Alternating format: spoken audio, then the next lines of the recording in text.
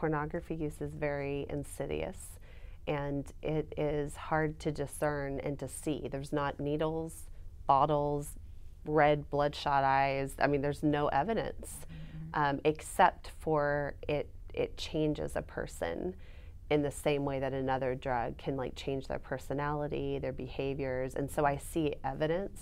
Like I know he's not well, and I know like if he's doing well someday, I know one of the first things that will change is he won't be so blaming towards me. Right, blames you. He blames me. And his blaming you for his addiction, how did that make you feel?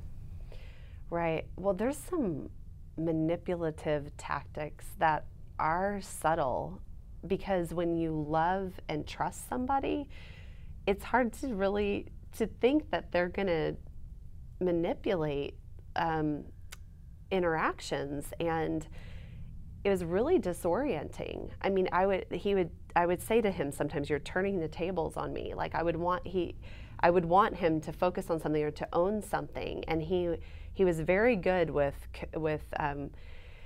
he was a trained debater and communicator, and I mean he was a pastor, so I mean he was linguistics was his job, and I just felt like I couldn't win with these tactics. And I mean I remember one time us going to marriage therapy and him saying 90% of the communication problems is you, and just that kind of just coming at it, this little jabs that really did deep down have an effect where I would start to wonder and doubt, is it me? Like, am I creating these problems?